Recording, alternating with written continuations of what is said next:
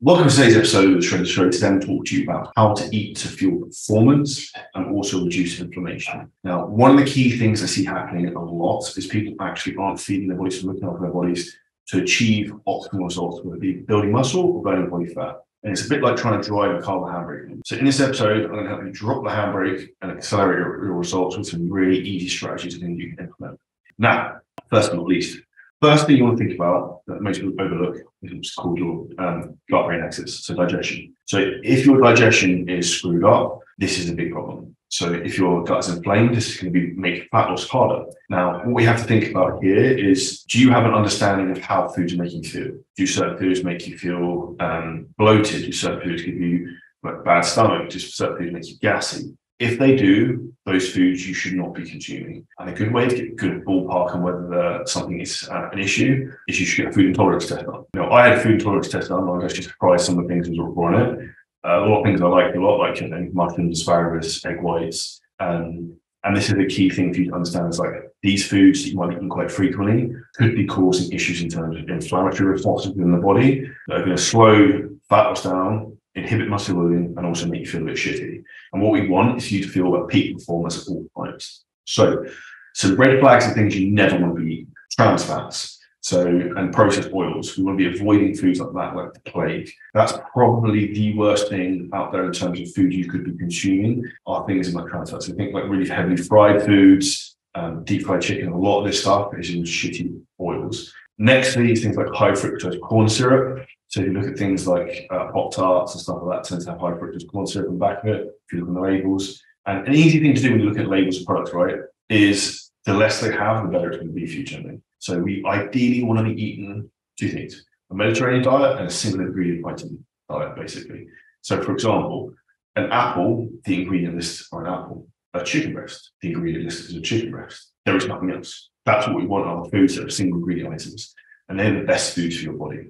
Now, when it comes to how this can help you achieve peak performance, this will aid in terms of how your digestion is working, how your digestion is flowing. Secondly, with digestion, we want to look at it in terms of the amount of fluid you're taking every day. So most people don't drink enough water or don't have enough salts and electrolytes in the system. So the first thing you want to do to achieve physical and mental peak performance when you wake up is hydrating. So I'll drink half a litre of fluids and add some electrolytes to that. And another suggestion I think helps a lot of people, particularly if you live in a warmer climate, like I currently live in Dubai, is adding pink Himalayan salt, good quality salt to your food. So for example, for me, I had 2 grams of salt per meal. So I have about 10, 12 grams of added salt per day.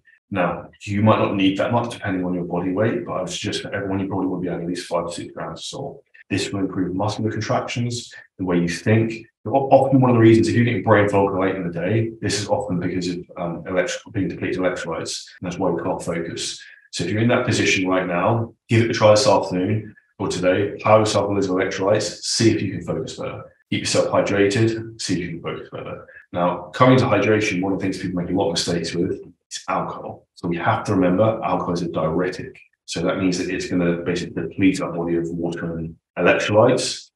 If you ever want to go on holiday and look shredded, drink a load of gin and tonics the night before you go on the beach, you look pretty good. But for performance and the way you think, this is not what you want to have. So the reality is we want to try and minimize alcohol around any workouts or anything with a lot of cognitive function involved.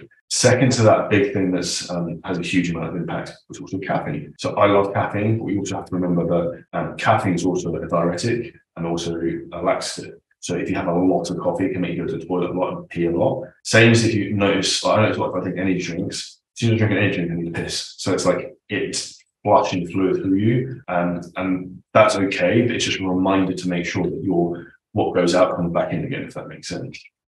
This is really, really, really important. Now, we look at like some supplementation to help you achieve peak performance with your body. There's a couple of things I recommend.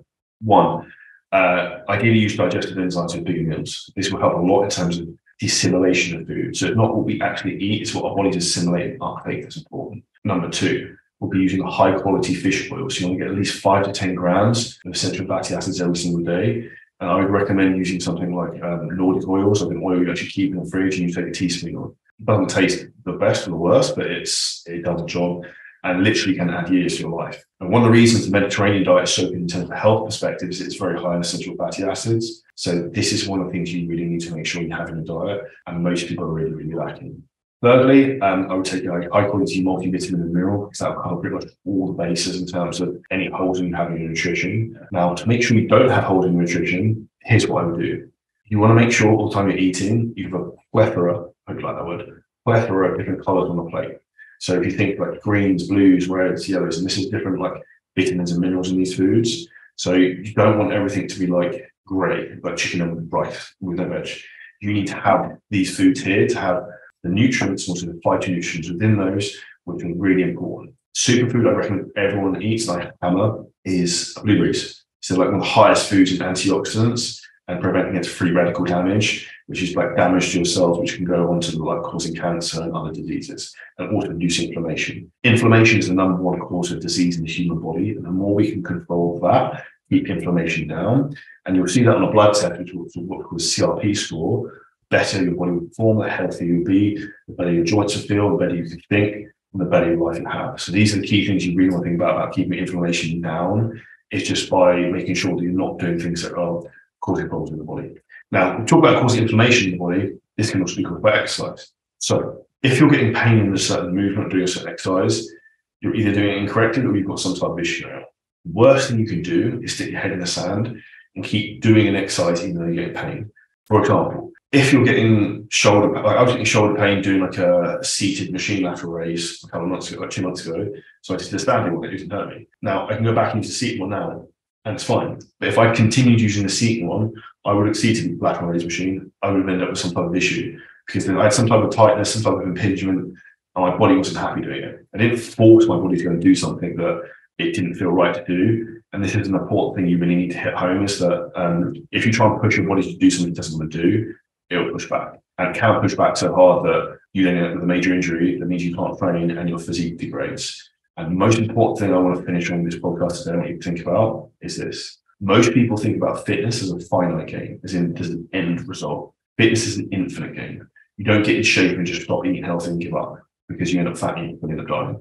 So fitness is an infinite game. Have the infinite mindset. And remember, the point of the fitness game is to stay in the game, and that's what's going to get you long-term results and get you health and happiness. Hope this episode of the podcast was helpful. Make sure you give us 5-star review, subscribe, watch it on YouTube, drop in comments below any questions, and we'll see you next episode very soon. Need help building your ultimate high performance body? Message me on Instagram, LinkedIn, Facebook, TikTok, and every other platform on the sun to find out how we can help you. And see you next episode very soon.